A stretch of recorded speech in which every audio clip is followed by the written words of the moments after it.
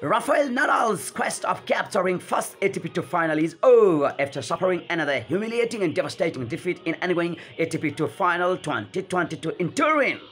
Felix Auger has beaten him in his straight sets. Yes, we feel so sorry for Rafael Nadal, the way he has been played in ATP Tour Final in Turin.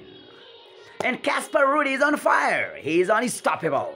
He has beaten Taylor Fritz in 3-set thrilling encounter to make it 2 in a row. And Casper Ruud has been marched to the semi-final of ATP Tour Final. Later on, Novak Djokovic will meet Andrei Rublev, as Andrei Rublev had beaten his compatriot Daniel Medvedev in his straight sets in first match of group stage. And Novak Djokovic is on fire too. Okay, this is all from latest ATP Tour Final 2022 special. Till then, Mohan Adhikari wants to say bye. Sports for all, tennis for everyone. Say no to racism. We all are equal.